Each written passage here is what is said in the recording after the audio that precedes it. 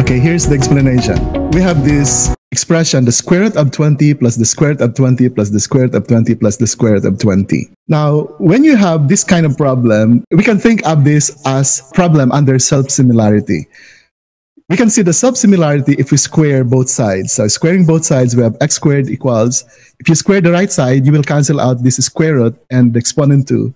So this 20 is now outside the radical symbol. And we copy all the rest. If we look at this yellow part and the original expression, they are similar.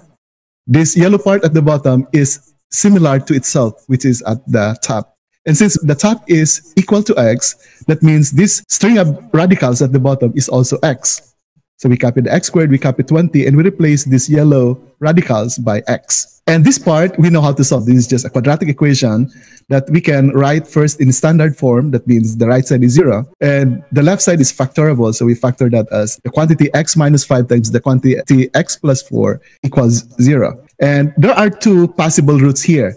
X equals 5 or x equals negative 4. But going back to the original given expression, 20 is positive, and you are getting the principal square root in the operation is addition, there is no way for this number to become negative. So we will only consider x equals positive 5 as the answer. This x equals negative 4 is an extra. This is an extraneous root. So the only answer is x equals 5.